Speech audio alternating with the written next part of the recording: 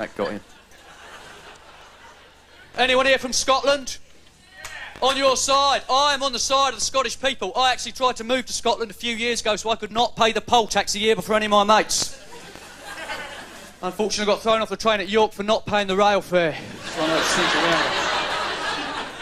I was in a bar once in Glasgow. I was a Rangers fan, Celtic fan. They were arguing, right? They've got their football scarves on them. They're arguing. I split them up. I took their football scarves off them and I tore both scarves in two. And then I tied them back together to make two combined Rangers and Celtic scarves, which I gave back to them. And do you know what happened? They attacked me. Together. Yeah, thanks, respect to me.